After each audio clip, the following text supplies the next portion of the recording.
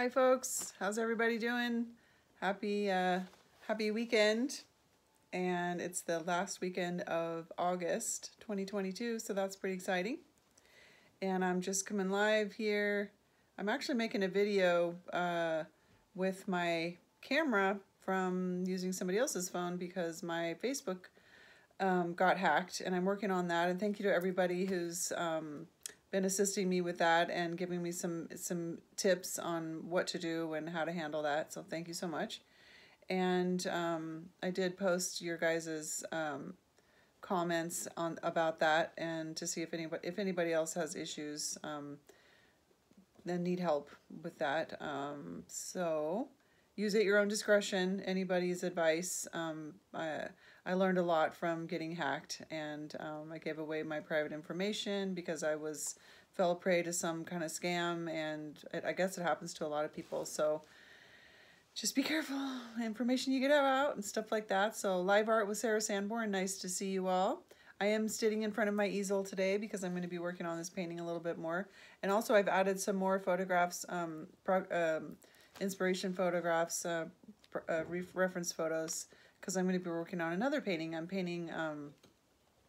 I'm working on a painting of the house, actually, the house of our family home. And so I want to paint that. And so just want to go ahead and get started. I'm going to just kind of step away and be over on the side here. You can hear me, but I'm not really going to be painting with my face inside the camera because I'm going to be busy painting. So hope you guys are doing well, and let's get to it. Okay, I've got my brushes here. There's many brushes. Depending on what I'm going to do, will depend on what size I'm using. Usually I start with a larger brush. Here's my palette knife. So I will use that to maybe mix some of my colors. Let me see.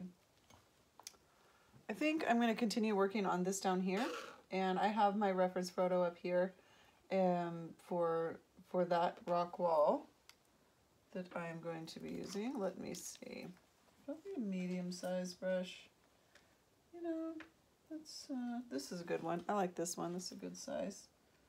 And I have that over there. I need a napkin. Where? Oh, here it is. Okay. I have to rub my... How about that? It's pretty colorful, huh? Pretty colorful napkin. Okay. So, it's about the color. It really is. What colors do I want to introduce? They're mostly all the same. They're called field rocks, fieldstone, here where we are in our part of the world. And so I'm just kind of mixing up a little bit of a brown, and let me see. It's really a lot more green than I want to.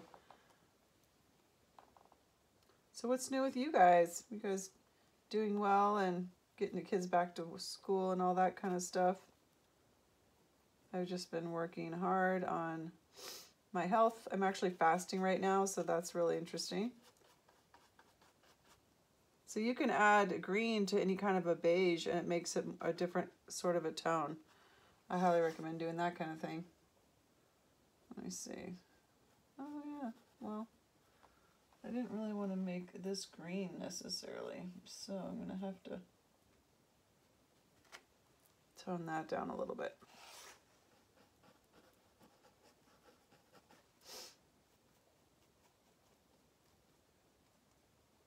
So, well, I guess some of the stones can look like that, but not all of them. Making browns interesting because a brown's like a compilation of all kinds of things, you know, all kinds of colors. There's a little bit of purple. Let's see what happens. Ooh, that's a blue.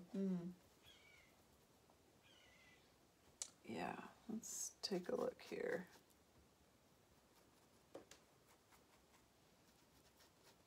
Oh, that makes a nice brown.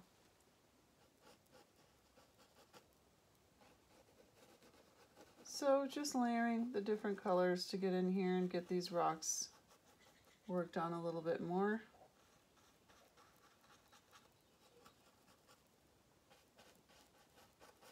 Every time I sit down at the easel, it's just, you know, just a little bit further along. Just have to go a little bit more into the painting and just keep working at it. Some sessions at the easel are much more smooth, and they just happen really fast. And that's just piece of cake. You know what I mean? I guess that's like life. Some days are easier than others, no matter what we're doing, right? And so these stones up here are really flat. They're just like, you can't even hardly tell they're up there.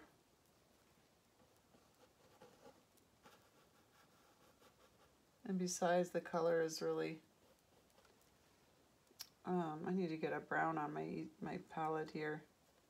I can just make one, I suppose, with some orange and some green and some yellow and a little bit of red over here. It's just a compilation of all kinds of colors, you know. And then add a little bit of white. Now it's really pink.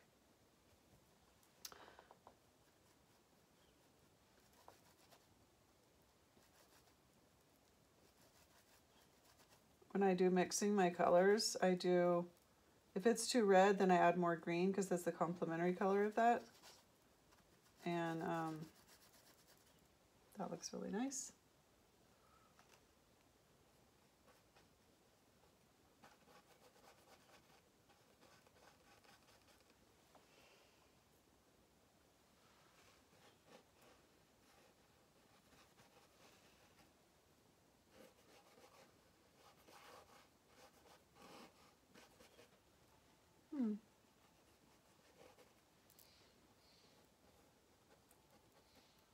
So this right under here has a lot of shadow because it's a ledge kind of, you know. I used to sit on here when I would take my breaks.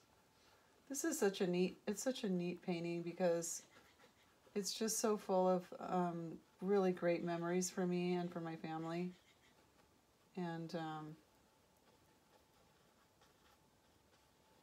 it was so fun having a studio at this space. And my friends are still there, but I've moved on, and I actually stopped having the studio space there because I wanted to save money, because I was getting into investing at that time, learning about it mostly, not doing a lot of it yet at that point. But just learning, you know, how to, figuring out how I want to save my money, and I wasn't selling a lot of art at that point, so it just didn't seem like the best thing for me to be doing. And it's funny because a lot of people were like, my neighbors, they're like, "You're moving? Nobody ever moves out of here." Isn't that funny? That's all right. It worked for me because then I ended up spending my money in other areas like paying off debt, which is important to investing. Being able to be smart with your money and where you're spending it and stuff like that. You know. So I'm just kind of outlining these rocks just to give them a little more definition. And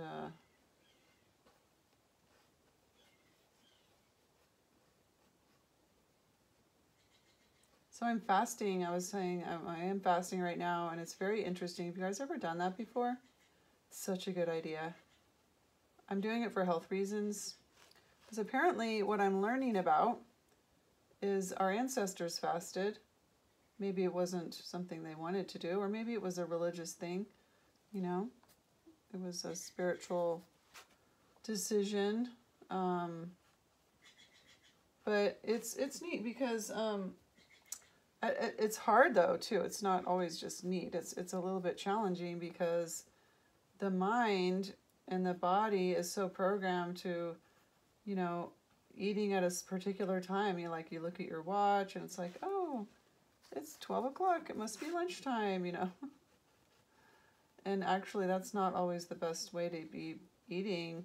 So anyway, what's happening with my fast, with my health, is that the pathogens and the autoimmune situation going on is starved. Like if you have some kind of a bacteria or some kind of growth going on, the pathogens are completely starved. When you don't give them their food to survive, then they starve. And then you no longer have the pathogen or the, you know, it could be any kind of number of things, really. Okay, I'm doing another brown. Let's see. That's red and green and probably some orange is good.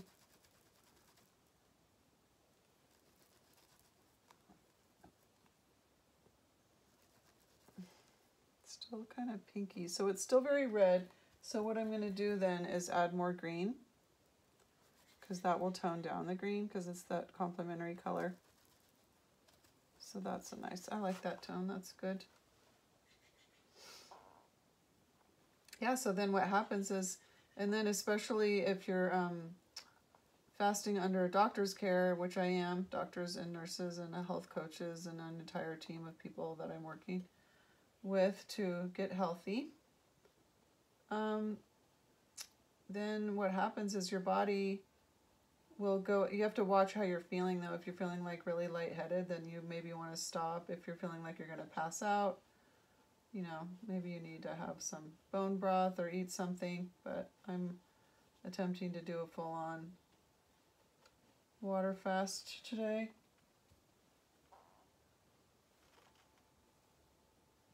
And I have to admit it's not easy. I don't really like doing it, except for then after you get past the like psychological upset, because it can cause irritability, you know, the body's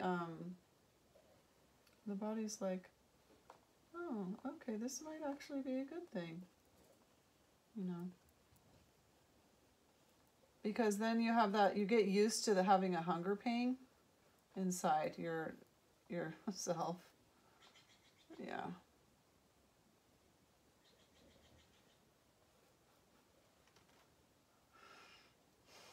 Okay, that looks really nice. Now over here, it's kind of a reddish brown building. This is the studio building. So what it is, if you see the picture up above, if you can see that here, basically what it is, it's this right here has to be painted. Okay, so, and then first, and the sky and stuff. So then you layer on the trees and stuff over the top. But you have to paint what's behind it already first, because that otherwise there's no way you're going to be able to paint it. It's just so many layers, especially when you're doing this kind of work. So that's what I'm doing. I'm going to put in the background here first. Yeah, some of this little colors here. Okay. I think I'll leave that brush. Now, what else do I want to do? I think I want to do some of the sky. Now this color up here, this blue is too dark. This blue that I've done already is not quite the right blue that I want to do.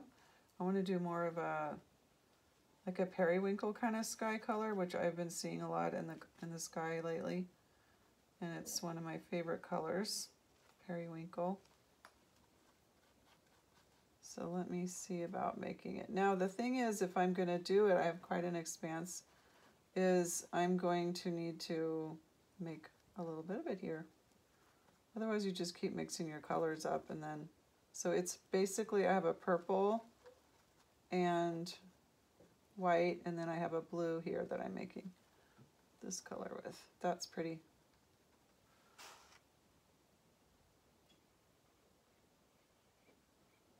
Yeah, that's what I want. That's the color I want for my sky. So I'm just going to change it out, make it the color I want.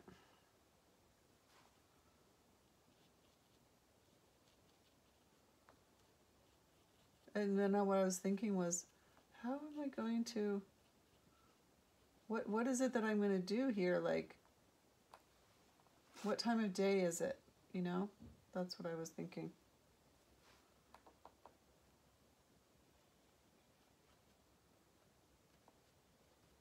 And I was thinking, well, because in this particular location, I mean, you can do anything as an artist. You can just figure out where you want things to be and look what time of day you want it to be. You could change the time of day. Heck, you can do anything like that.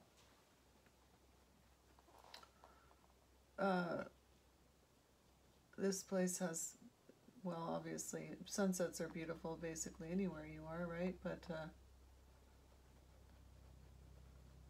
might be nice to... I don't really want to do a sunset sky right here. I just want to fill this in. And you know, I'm going to look at this and see how we do, and then, but I have to make a decision on the color because this comes first.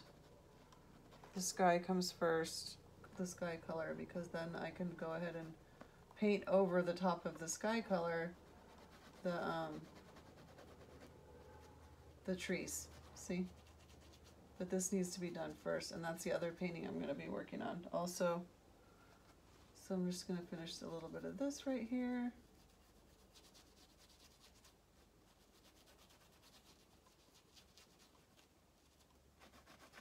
So I can get in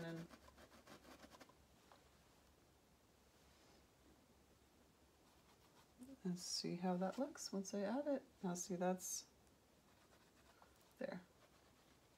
Now that's not, that needs a little more purple. Yeah.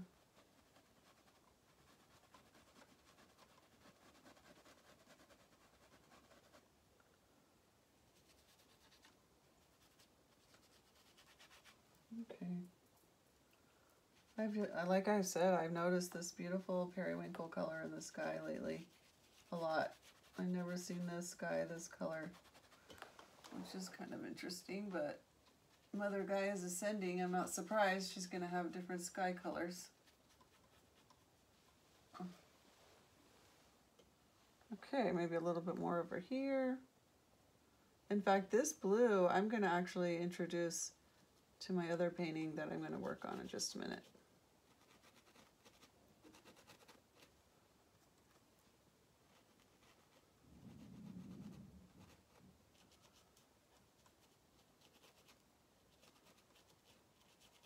There.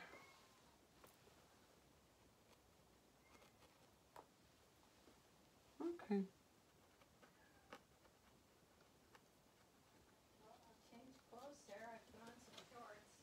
Okay, I'm doing a painting right now, hon.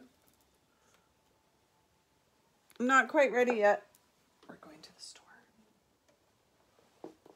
All right, where's the other painting? Here we go. Now, this one here. Okay, this is our family home painting. I can hear our kitty down there. He's just like in a panic about needing food. Poor little thing. I told him to stop eating birds. Don't like it. You know, they're feral. Our cats are feral adopted, so and we let them outside, so they do eat birds, unfortunately. I guess that's why people say don't let your cats outside. Okay. I'm doing sort of the same color blue in this guy. I really like this color.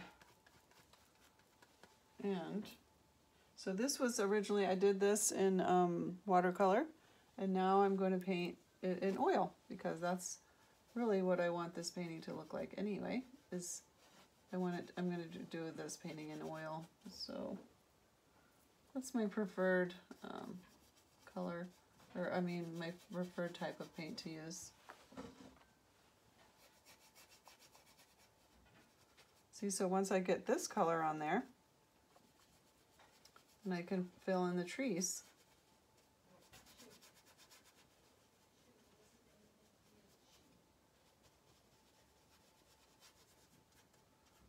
That's nice. In fact, that's kind of dark. I'm wondering if I should just kind of like do a wash over here.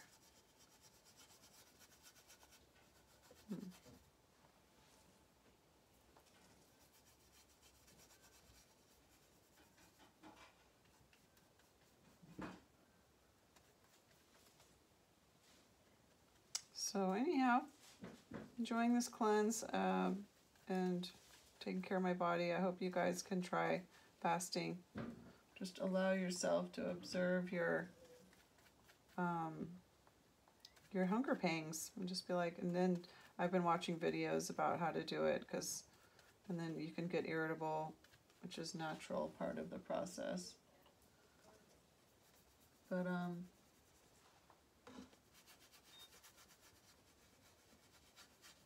yeah, and then just imagine, you know, all the toxins that are coming out. If you have a pathogen, or I'm dealing with overgrowth of like candida in the intestines. You have all these symptoms.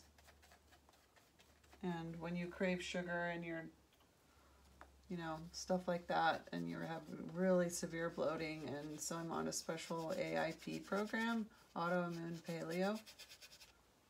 Ooh, that's nice.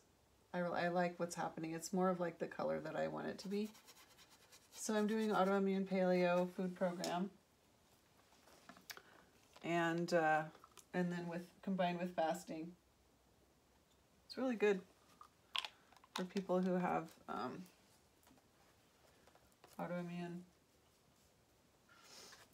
challenges in their life. So, okay, so this is nice. Once I get, see now this is feeling like it's more like the color that I want it, like I was saying. Yeah. Oils are definitely more robust. Take longer to dry, but I'm kind of applying it as a wash. I don't do impasto, which is what some painters do. It's not really my style. Okay, so now I let that dry, and then I can go ahead and fill in the background with the mountain, and then start painting in the house. And then after all this, after this blue dries, the sky, then I come in and start doing all the trees with all the many branches, and then the beautiful foreground and the road here. Yep. Okay, I'm feeling like that's pretty done for today. Not too long.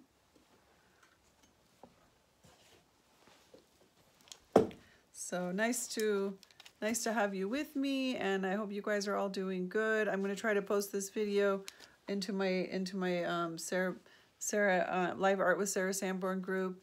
And so I would say, let's see, quote for the day. Quote for the day. A quote for the day is, try to find something that makes you happy. Try to do something that makes you happy. And it might be hard to do. It might be hard to find something that makes you happy. But my dear friend and I right now are focusing on what brings us joy, and being able to do that and show up in the world, and you know, promote your highest joy, and because you can serve the world the best when you're in your highest joy. And if you don't know how to get there, maybe think of something you used to do when you were a kid. Maybe you do something that you used to do with your grandparents, a pastime, or, you know, gardening, reading, doing a puzzle, or, you know, maybe you like cooking, or you want to share a nice meal with your family, or maybe you like doing some kind of painting, or, you know, maybe it's just a sensation of doing a meditation and relaxing, and that brings you joy. Movement is really good. Maybe you like to go bike riding, or maybe you like to watch the water reflecting on a lake, a pretty lake or something like that near you, or go watch a creek and just be in nature. That brings me a lot of joy. I did that today. Okay, and read a book, and just did nothing and read a book. I wasn't doing nothing, I was reading. So, but it feels like sometimes it's hard to get in that space where you like just give yourself permission to just sit there and just read. You feel like I should be doing, but sometimes we just need to just be in the moment. All right, you guys. I'm hoping to figure out my live art with my hacked situation on my computer page pretty soon. But in the meantime, you guys take care, enjoy each other, and be grateful. Be grateful for all that you have. Mwah. Love you so much. Take care.